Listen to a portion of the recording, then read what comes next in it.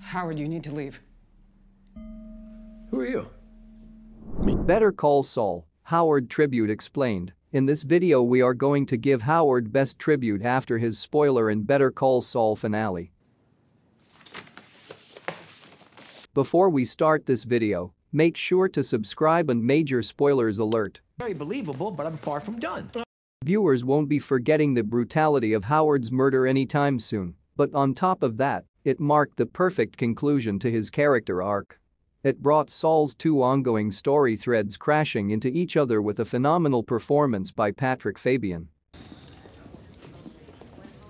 Plan and execution reminded viewers that Howard is a sympathetic figure. Throughout season 6, fans got swept up in Jimmy and Kim's bid to destroy Howard's career. He's so smarmy that it seemed fun to take him down a peg. But the mid-season finale took the time to remind viewers that Howard is more sympathetic than he seems. Chuck was a real monster, but Howard was just caught between his business partner and his business partner's plucky younger brother. Howard always tried to be a friend to Jimmy, and as he points out in his final monologue, his life is far from perfect, dealing with debt, depression, and a crumbling marriage. Thomas Schnauz handled the build-up perfectly. Initially, plan and execution is set up as the farcical tale of Jimmy and Kim scrambling to get their D-Day prank back on track. But by the time the end credits roll, it's clear that everything in the episode was building to that terrifying final scene. Writer-director Thomas Schnauz handled the Hitchcockian tension of the build-up perfectly, from the look of horror on Jimmy and Kim's faces to the chilling sense of inevitability as Lalo silenced his pistol while staring at a frightened Howard. The rapid-fire series of cuts as Lalo shoots Howard in the head and his body collapses to the floor is flawlessly crafted.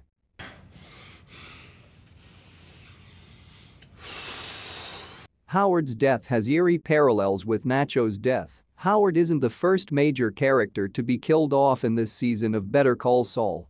In the third episode, Nacho took his own life to deprive the Salamancas of the pleasure of executing him. The season's second jaw-dropping character death has eerie parallels with the first one. They were both killed by gunshots to the head. The circumstances were very different, but the motivation was exactly the same. Lalo gave them no other option. The episode's final scene marks a massive tonal shift. As great as the entire episode was, most fan discussion of Better Call Saul's mid-season finale has revolved around the stunning final scene in which Lalo arrives at Kim's apartment and kills Howard. Plan and execution is mostly a comedic episode revolving around the D-Day prank, but it takes an abrupt turn into tragedy when the dire consequence of the prank reveals itself in the final scene. Leave it. The flickering candle is a poignant sympathy. Better Call Saul team never misses an opportunity for some poignant symbolism. When Howard arrives at Kim's apartment, she watches the flame of a candle ominously flicker. It flickers yet again and even more ominously when Lalo shows up. This flickering candle could be seen to represent the light of life that's about to be extinguished, or the descent into hell that surely awaits Jimmy and Kim after their prank got Howard killed. Howard's death exemplifies what makes Lalo such a great villain. Howard's murder exemplifies the most terrifying thing about Lalo. He has no regard for human life. It's one thing to see him casually murder an unnamed character who already seems expendable to the audience. But in plan and execution, Lalo brings the same casual attitude to the murder of a flawed yet beloved supporting character that fans have seen develop and grow over the course of 5.5 seasons. Jimmy and Kim will finally have to face consequences for their actions. Throughout Better Call Saul's run, Jimmy and Kim have had a lot of fun conning people, and they've never faced any serious consequences for their actions until now.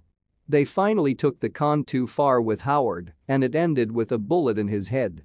As Howard vowed to destroy their careers, that seemed to be the big consequence that awaited them. But, after Lalo's blood-soaked visit, the consequence will be living with the guilt. It brought Better Call Saul's story threads together. The first half of Better Call Saul's final season has focused on two concurrent storylines. The aftermath of Gus's failed attempt on Lalo's life and Jimmy and Kim's attempts to ruin Howard's career.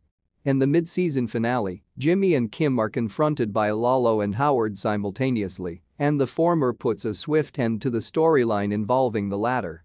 Lalo showing up with a gun is both the most unexpected way the prank war storyline could have ended and the perfect way to highlight the pettiness of Jimmy's feud with Howard. Howard's final monologue was the perfect send-off. Howard's life ends with a haunting abruptness in Saul's mid-season finale. But right before Lalo arrives at the apartment, Howard unintentionally gives himself an unforgettable send-off with a perfectly articulated monologue. He compares Jimmy and Kim to Leopold and Loeb, the infamous duo who concocted the perfect crime for fun.